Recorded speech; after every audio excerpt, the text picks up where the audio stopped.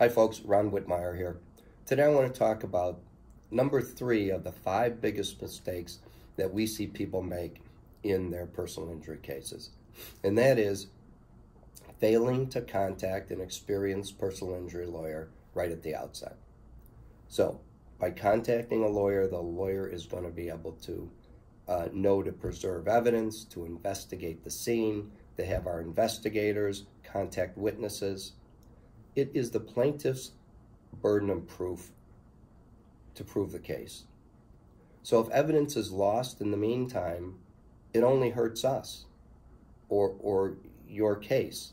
So in the case of a product's liability case, you must preserve that product in the same condition it was in at the time it caused the injury in order to have a case.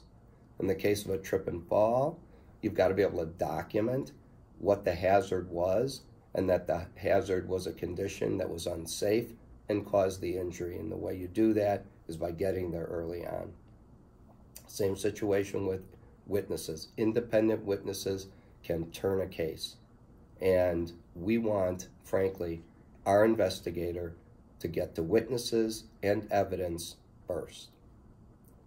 The other thing we can do if we are contacted early on in a case is give clients good advice on how best to utilize the available insurance coverages to make sure the medical bills are paid and paid right away. Studies have shown that people who have lawyers represent them in injury claims recover more even after the lawyer's fees are paid than people who deal directly with the adverse insurance companies.